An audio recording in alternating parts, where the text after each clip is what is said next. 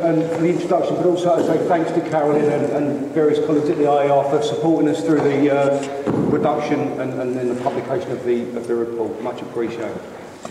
There are, I suppose, a couple of reasons why it might seem an odd point at which to launch a publication which is in many ways a sustained critique of HSE enforcement practice, although we'll qualify that in a moment. The first reason is that just a couple of weeks ago, on the last day of June the 30th, HSE put out a press release which had fatality figures for its most recent year, 2009 to 2010, and that press release signalled that fatal injuries at work were, quote, at a record low.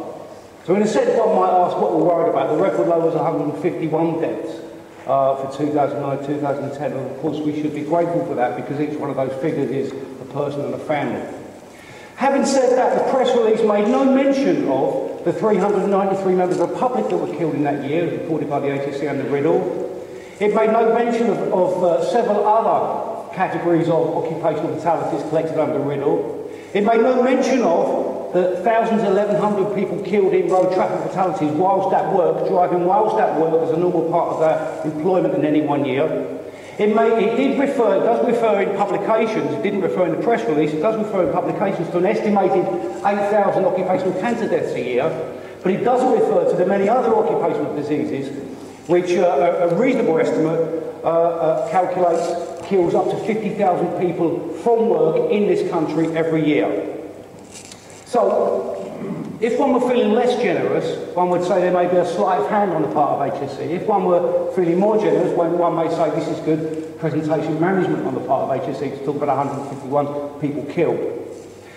It also didn't mention that press release a report by the UK Statistics Authority in May 2010, a month before, which said, and I quote, "Statistics on work-related injuries and fatalities exclude those injuries that take place on the roads, in the air, at sea, and exclude the armed forces.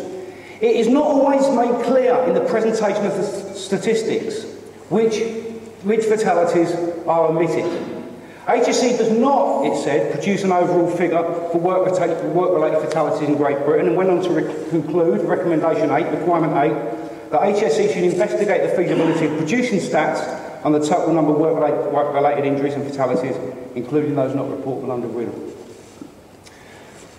A second reason why this may seem an odd point at which to launch a kind of critical report about some practice of the HSE is that, as Carolyn indicated, clearly the HSE has been singled out for special focus by Cameron's appointment of Lord Young in his review of regulation, health and safety regulation and the compensation culture. Lord Young, as Carolyn intimated, being the head of Mrs Thatcher's deregulation of contracting out unit in 1986, and with whom I had the pleasure of sitting down and interviewing as a PhD student.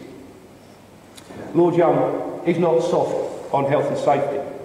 HSE also faces a difficult time in the context of public sector funding cuts.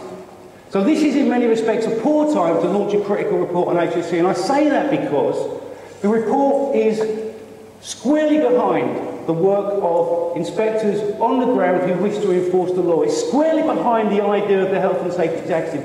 What it's critical of is the strategy over a 10 to 13 year period, a flawed strategy of HSE senior management, which has left it precisely vulnerable to the kind of reviews which it now faces. The third point to make, and Carolyn's already kind of intimated this, is a contextual point now, is that the publication is based upon a thorough analysis of HSE's internal data, most of which is generated through Freedom of Information requests. And I'll take you through that data very, very boldly in a moment, inviting other Dave to make some analytical concluding points. Statistics, of course, do not always tell the whole story. Statistics, as I've already intimated, can be used to present a rather different version of reality than that which really exists. So the document does not rely upon statistics. The document is based upon, again, over 13 years since the election of New Labour in 1997. That's the time frame which we use in the pamphlet. The document is based upon close attention to government policy documents, HSE policy documents, internal briefings, position papers to the board, board meeting minutes, and so on. So there is a quantitative, statistical, and a qualitative level of analysis in the pamphlet, the booklet, And the key thought point, I think, is that all of those indicators point towards the same direction, the direction which ends up with us having the title regulatory surrender. The context, which I'll refer to very, very briefly, is that something kind of happened. Something happened. The document, of course, tries to clarify that. But for now, it's okay to say something happened around the time of New Labour's second term of office, around 2001.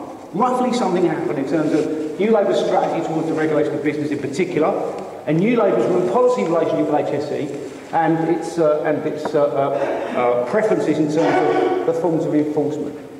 We see this rolled out particularly through the Hampton 2004-2005 reviews, the McCrory review of sentencing and the Rogers review, which sought to implement Hampton through the local authorities. I won't go into this in detail, the booklet does, but you'll be familiar with these kinds of reviews in any case. In a sense, the key thing which has been rolled out since 2001 is our various forms of market-based forms of regulation, reliance upon the social responsibility of business, reliance upon the business case for safety, reliance upon effective leadership in safety. BP was one of the examples on HSE website of best practice in leadership and management, health and safety, only taken down after a struggle with hazards earlier this year. And the idea of a common interest between employers and employees in the more effective management of safety. And these tendencies, we argue in the booklet, have undermined the idea of regulation as enforcement. Not the idea of regulation in general, but the idea of the enforcement of law through particular forms of enforcement techniques, prosecution, prohibition notices, improvement notices. So, we began the report by looking at publicly available data. The publicly available data in HSE prosecutions allow us, in HSE data publications, allows us to track prosecutions over this period. The local authority line down the bottom there is for other purposes. But if we take the trend in prosecutions across the piece, from 97 through to the present period, we have a decline in prosecutions by 33%. If we take the trend from the peak, the point I made, somewhere around 2001, that kind of peak in the blue line at the top, we see a decline to the present day of about 48% in prosecutions by the Health and Safety Executive. We see a fairly similar tail, fairly similar kind of shape, set of lines, if we look at enforcement notices. The blue line at the top are improvement notices. It's the least serious form of formal enforcement action that HSE can take. And in fact, across the piece we find a slight rise in improvement notices of about 10%. If we look at prohibition notices, the red line at the bottom, we see a decline over the piece. These are both through relatively low numbers, as you can see, or hopefully see from the left hand, the vertical axis. But again, if we isolate the trends from that peak, these are a little bit later, 2002 to 2003, we see a decline in improvement notices, the blue line, by 40%, and the decline in prohibition notices, the red line, by 37%. Then if we look at another practice of HSE investigations, and now we're starting to drill down into data generated by Freedom of Information requests, and it's more interesting than I think we would argue.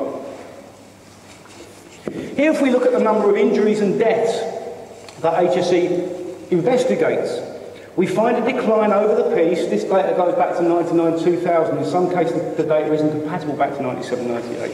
We find a decline of 63%, but again, we see a peak. This time around 2000-2001, the kind of top of that blue line there. And if we chart that through to the present day, we see a decline in investigations of real or reported injuries and fatalities, a limited number of injuries and fatalities, a decline of 69%. Again, if we look at inspection records, another element of HSE activity, actually getting out into the workplace and carrying out investigations. If we look back across the piece, back to 1999-2001, we see a decline, it's fairly clear, through to the present day of 63% in the inspection records. Now, importantly, HSE indicates, and it's definitely the case, that the ways in which inspections were conducted and recorded changed in 2004-2005. So in a sense, the data prior to 2004-2005, about the midpoint on that graph, is not entirely compatible with the data that follows it. If we were to take that at face value, and there's no reason why we shouldn't take the idea of longer and deeper inspections, as HSE put it, seriously, then we find a decline from that midpoint, 2004-2005, to the present day in inspections of 26%. And so they've declined by about a quarter in that latter period. And it's worth noting, in fact, that the Hampton report in 2005 called for a reduction of inspections across 65 regulatory bodies by up to a third, and on that basis, HSE have almost achieved that figure. Again, if we drill down into the kinds of incidents, the kinds of injuries that are reported that have been investigated, or rather not been investigated, we find a very similar kind of set of patterns. The blue line at the top are major injuries, amputations, major burns and blindings, so on and so forth. The red line in the middle is over 3-day injuries, and the green line at the bottom are dangerous occurrences. Those are events which are dangerous, reportable, but do not result in an injury or injuries. Again, we find declines across that period. Again, we find a peak in about 2001. And again, lastly, before I hand over to Dave, if we look at real or reported deaths, so that the equivalent of 151 I mentioned earlier, the headline figure in the press release, it's historically recently kind of bubbled around the 200, just under or just over number of deaths. So a very, very small number of the actual level of deaths which occur in relation to work in Britain every year. But if we look at that small percentage of deaths, and then look at how many of those result in prosecution, we find between 1999 to 2007, we stop at 2007 because clearly some deaths take more than a year, 2-3 years to end up in a prosecution.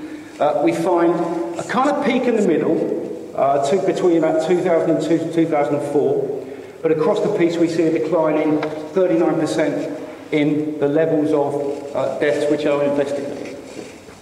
At that point I'll hand over to